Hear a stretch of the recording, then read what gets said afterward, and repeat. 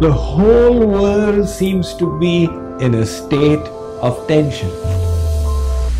While you work, you experience there is tension, anxiety, fear, hankering, aversion, greed. All these negative emotions are present in the mind. They are impacting us, and together they are creating stress. So how do you get peace of mind? That is the million-dollar question. Shree Krishna gives his answer out here. Bhagavad Gita Shloka chanting is followed by translation and commentary by Swami Mukundananda. apuryamanam achala-pratishtham samudram apah pravishanti yadvat tadvat kamayam pravishanti sarve sa shantim apnoti na kamakami vihaya kamanya sarvan pumanscharati nisprihah nirmamo nirahankarah sashantim adhigacchati. Just as the ocean remains undisturbed by the incessant flow of waters from rivers merging into it, likewise the sage who is unmoved despite the flow of desirable objects all around him attains peace, and not the person who strives to satisfy desires. That person who gives up all material desires and lives free from a sense of greed, proprietorship, and egoism attains perfect peace.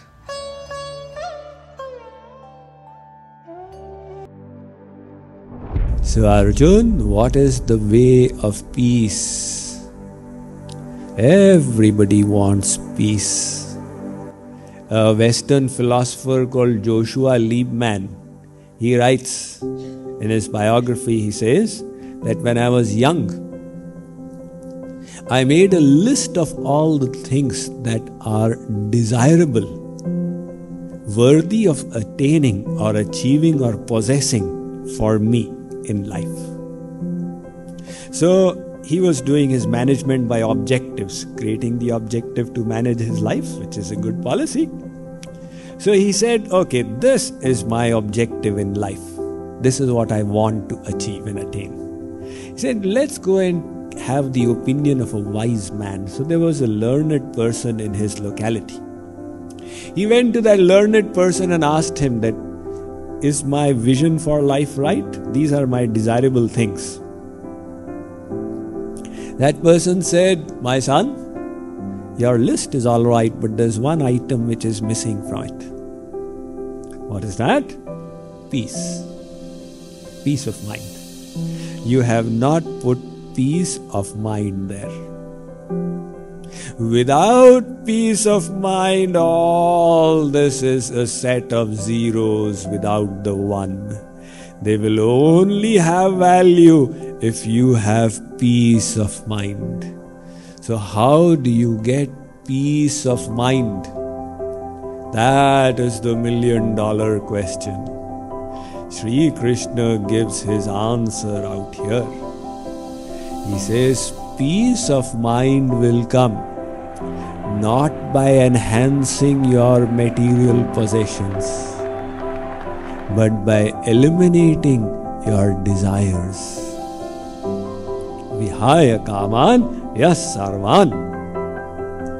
That is the way to peace. So he says, firstly, give up desires.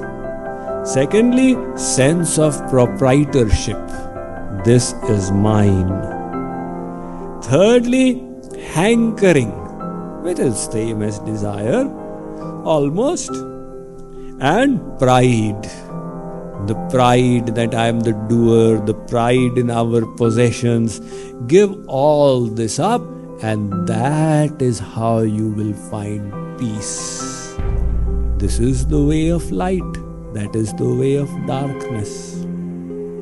You know, when I was studying in college, doing MBA, so I was living with all the other class fellows. We would go and see movies and all on the Sunday in Kolkata. But suddenly, by God's grace, my mind turned into satsang. So that appeared to all my class fellows as gross darkness. He can't understand. He no longer takes joy in the things that give us joy. He's gone crazy. So they all declared that this fellow has gone mad. Nevertheless, by God's grace, I pursued the path, and after studies working for some time, I took the big step and took sannyas. And most of my time was spent in small places in India, preaching around in small towns and villages. And the classmates, they went around all over the world and became, like after 25 years, you become big people in India. So after 25 years almost, we met. When I started coming to USA, somebody in USA, one classmate, began hearing the lectures. And that classmate told the others, "Oh, you must hear him," and all. So when there was a Silver Jubilee alumni meet, now after 25 years, everybody was going back to college. IIM Kolkata. So practically at least half the batch came, along with their wives or husbands, and in some cases children as well. But they sent me an email. It was going to be a 2-day function. They said, "We want you to give a lecture to all of us." I said, "My God, the whole world has come around. So I'm not really so mad after all. Why this need for hearing the lecture? You are now presidents in your companies. What is the need for lectures?" "Well, we have not found peace. We have got it all. We've got position, we've got wealth, but we don't have peace. You seem to be having at least a portion of the peace. So tell us the secret of it." Because we had all done MBA there, so I gave a lecture, Spirituality for Managers. And that turned out to be the highlight of the 2-day function. Otherwise, they all come back and just drink. So I said, "Look what has happened." They were thinking there is light there. It turned out to be darkness. They thought that this path of fulfillment of desires is the path to inner and outer bliss. But it turned out to be an exercise in futility. Now in old age, they want to retrace their steps to the extent they can take themselves away from the bottle. And this was truly the path to light, which Shree Krishna is revealing here. Vihaya kamanya sarvan. Arjun, it's not in the fulfillment of desires that you will get your peace of mind. It is in giving up. That's why the Vedic concept is very different from the Western concept. In the Western concept, the greater wealth, the greater possessions you have, the higher you are considered. And the Vedic concept is, the greater is your renunciation, the greater is your position. So that is the path to peace and happiness, Arjun.